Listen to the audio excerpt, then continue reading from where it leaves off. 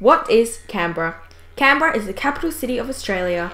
With a population of 381,488, it is Australia's largest inland city and the 8th largest city overall. The city is located at the northern end of the Australian Capital Territory, better known as the ACT. A resident of Canberra is known as the Canberran. The Australian Parliament House is located in Canberra, as well as Australian War Memorial. Canberra is mispronounced by many as Can Berra. After Federation in 1901, a site for the capital was sought and Canberra was selected. The Australian Capital Territory was declared on 1st January 1911 and an international competition was held to design the new capital city of Australia. The competition was won by a submission from American architect Walter Burley Griffin, with drawings drafted by Marion Mahony Griffin.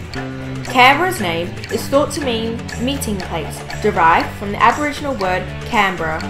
The ACT has the highest participation rate in sport of any state or territory. Over 70% of the ACT is open space. Canberra has the most highly educated population in Australia.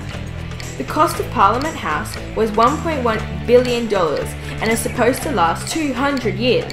In Parliament House, there are 4,500 rooms. Canberra is built around a man-made lake. The Australian War Memorial was opened in 1941 and looks down upon Canberra and Parliament House. It is open every day between 10 AM to 5 PM. Also, there is an Anzac Parade which gives you an opportunity to reflect on the human cost of war. Every year, the Australian War Memorial hosts both Anzac Day and Remembrance Day commemorations that are attended by hundreds of people, both young and old.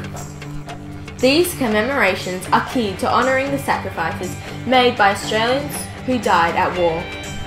Parliament originally met in Melbourne from 1901 to 1927 before moving to Canberra, where they met in the Provisional Parliament House, known as Old Parliament House, which was intended to be a short-term site until the new permanent site was opened by Queen Elizabeth in 1988.